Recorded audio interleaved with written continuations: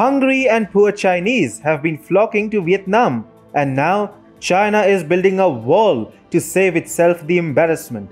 The latest news from Vietnam has laid bare the reality of China's tackling of the COVID-19 pandemic. The migration of people from China to Vietnam shows that the country is not able to feed its own at a time when it is going through a grain crisis.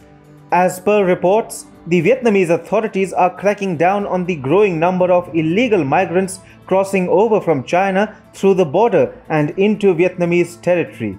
Illegal migration has happened earlier, but the same situation in the time of a pandemic gives a reality check to the tall claims of defeating the Wuhan virus from Beijing.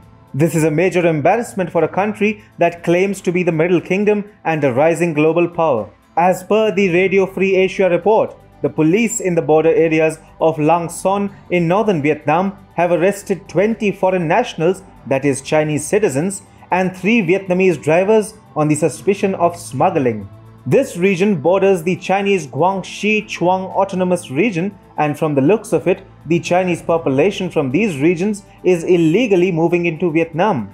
Taiwanese businessman Kuo Hai Quang, based in Binh Duong province, said that there has been an increase in the number of Chinese migrants coming into Vietnam seeking work. He said that they mostly come from Guangxi and sometimes even from the Yunnan province. The geography of the bordering areas of China and Vietnam is so difficult that Hanoi can't build sufficient infrastructure to stop this from happening. Most of them make use of minor roads and paths to make it into Vietnam. However, Kuo also mentioned that the Vietnamese police do not tolerate it and after investigation send them back to where they came from. These incidents have been taking place, but the news has resurfaced because China seems to be building a wall to stop the people from migrating down to Vietnam illegally. The wall should be named the Wall of Shame, for it is the real reason why China is building it in the first place. How can a country portray itself as the emerging global power when it cannot even feed its own citizens? A Beijing resident, Sun Yushen, said that these reverse migrations are food for thought for those living under the Communist Party of China's General Secretary Xi Jinping. It is obvious evidence that the Chinese economy is not doing well, and the picture is far uglier than what the regime in Beijing would want us to believe. Some video evidence has come out, which is corroborating the fact that Chinese are indeed building a wall. One Guangxi citizen told RFA jokingly that the wall is to prevent Chinese citizens from going astray and suffering from all that freedom and democracy.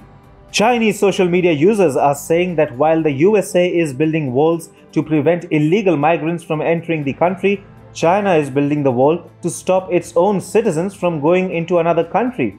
This may very well be considered China's Berlin Wall moment. The Soviet Union had built the wall in Berlin for stopping the flow of people out of the Soviet-controlled region into the capitalist part of Berlin. This showcases the same inherent insecurities in communist China as were visible in the Soviet Union.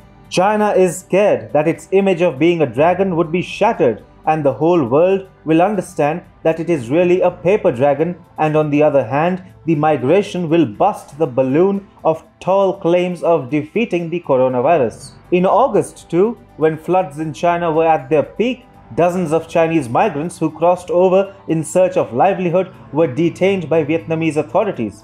Chinese nationals are seeing Vietnam as the perfect destination to seek employment and livelihood, because Vietnam has emerged as the biggest manufacturing behemoth after China's downfall. Last year, it was reported by the Nomura Group that out of the 56 companies which shifted their production out of China, 26 relocated to Vietnam.